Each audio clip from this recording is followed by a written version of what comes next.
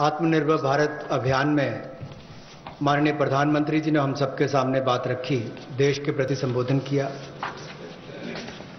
उसको देखते हुए हमने पिछले कुछ दिनों में वो कदम उठाए जो रचनात्मक और उपयोगी हों।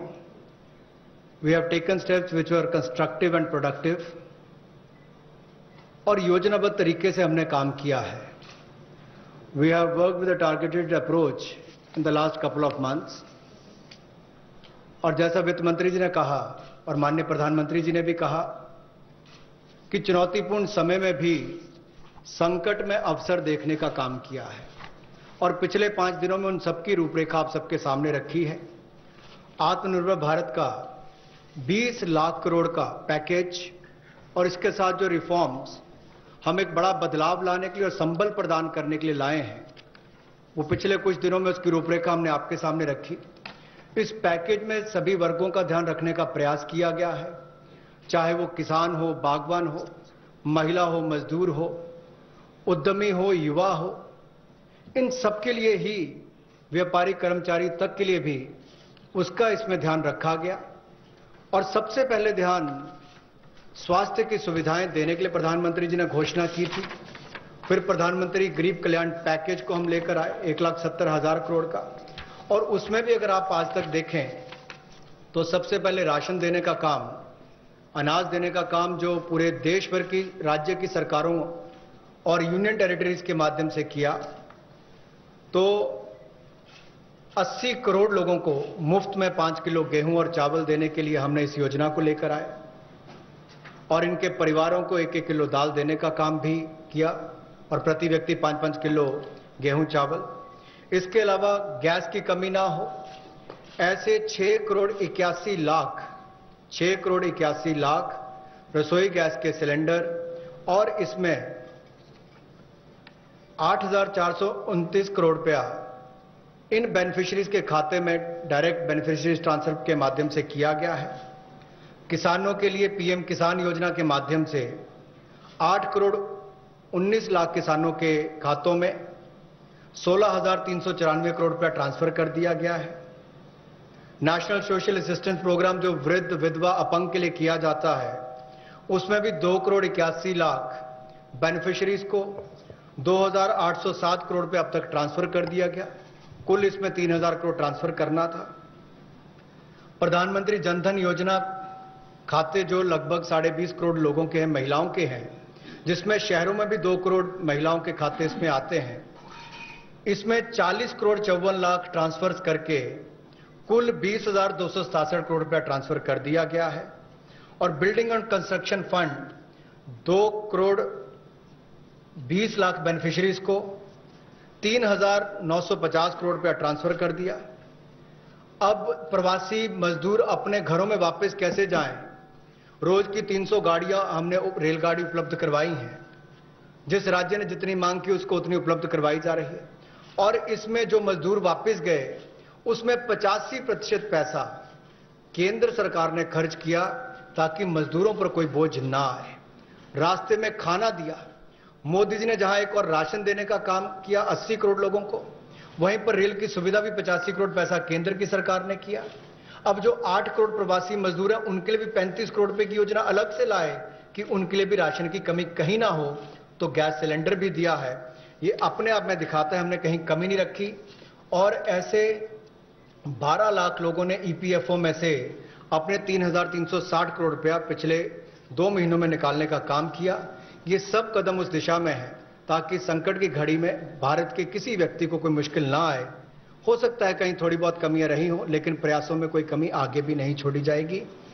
अगर एमएसपी खरीद पर देखा जाए तो 74,300 करोड़ रुपया उस पर भी खर्च किया गया था।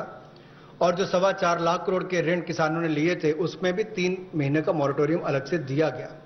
86,000 करोड़ रुपए के ऋण किसानों को पिछले 2 महीनों में दिए गए ताकि उनको फसल के समय कोई दिक्कत ना आए, और राज्यों को भी पैसा हजारों करोड़ रुपए उपलब्ध कराया ताकि खरीद हो सके। ज्यादा इस पर लंबी बात ना करता हुआ आज हम आपके सामने कुछ रिफॉर्म्स लाए हैं जिससे अर्थव्यवस्था को और बल मिलेगा, और इसकी जानकारी माननीय वित्त मंत्री जी आपके सामने रखेंगे।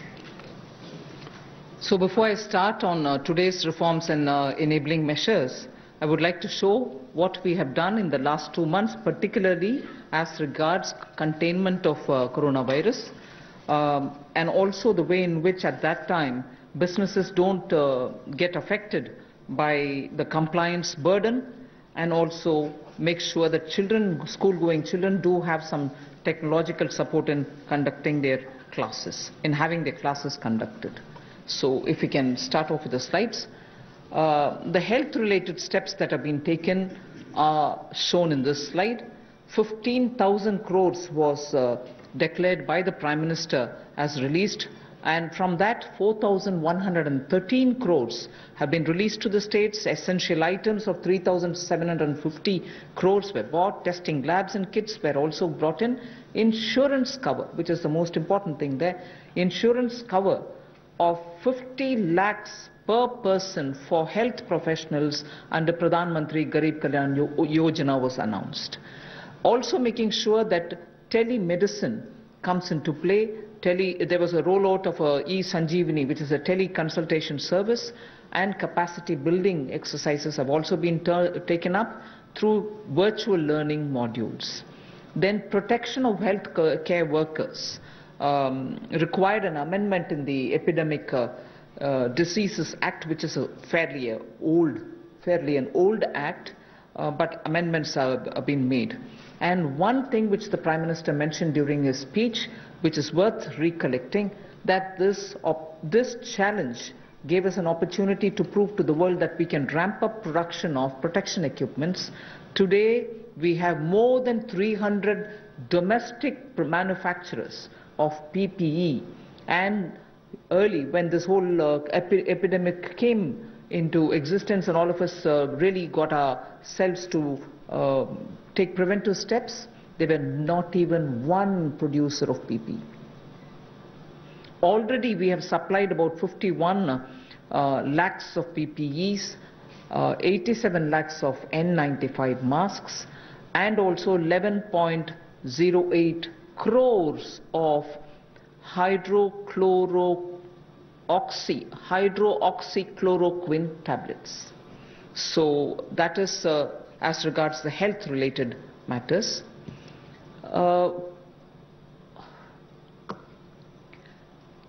Ease of doing business, quite a few things have happened, but because I'm going to elaborate it as part of my package, I will not attend to it now. You can go over to the next slide.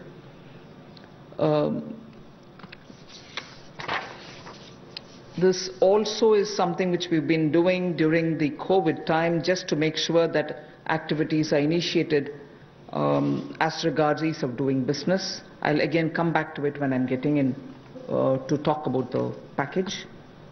The next slide. This is important because during the COVID, compliance burden was going to be a matter of concern, and people had said, even if we had violated one or two, or because we couldn't attend to office, or because my necessary staff were not coming who were doing my compliance job, will action be taken against us. So today we have been joined by Secretary Corporate Affairs also.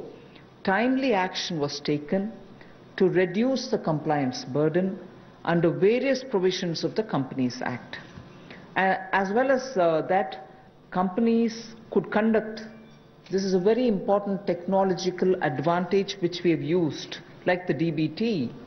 We have said companies could conduct their board meetings, their EGMs and AGMs virtually using technology through video conferences, and the latest order pertains to the fact that even rights issues can be done leveraging the strength of Digital India. This is a major step forward in corporate governance. So this is something which, because of the pandemic, the Corporate Affairs Ministry has been very proactive to engage with the companies and understand how best their problems could be sorted out. So that was a measure taken in such a context. Other than that, of course, 44% recovery has been achieved during that time since 2016 inception of IBC. The other details I can give you a bit later, but I think during the COVID, we made sure that industries don't suffer. The third one about what we've done during the first 2 months during the COVID crisis is a bit of using technology for education. Online education has been taken up in a big way.